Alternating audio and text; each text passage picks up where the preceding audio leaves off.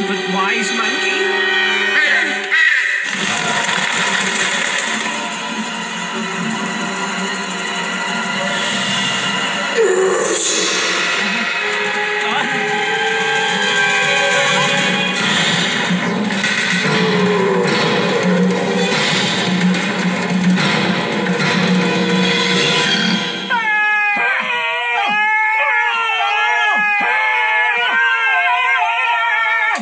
You know, first impressions are very important. Oh, I thought you were a scream.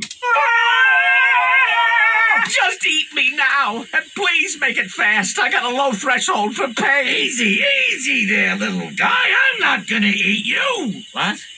You're not? Then why were you stalking me? Well, gee, I saw you go by, and I figured a little fella like you shouldn't be out here all alone. Hey, what about you? You're all alone. You are all alone, aren't you? Yeah, most animals give me a pretty wide berth. They do? Even the hungry ones? Yeah, I drive almost everyone away. People see me coming and they run for cover. They can't get out of the way fast enough. You don't say, you don't say. Must be the gleam on those vicious tusks, huh? Strikes fear into their hearts. Actually, they say I wreck their appetite. Wow. It's like you have this special power. Special power? Well, it's pretty powerful, all right. Perfect, you're hired. Great! For what? To get me to a little worry-free haven out by that big, pointy rock. And you want me to come with you?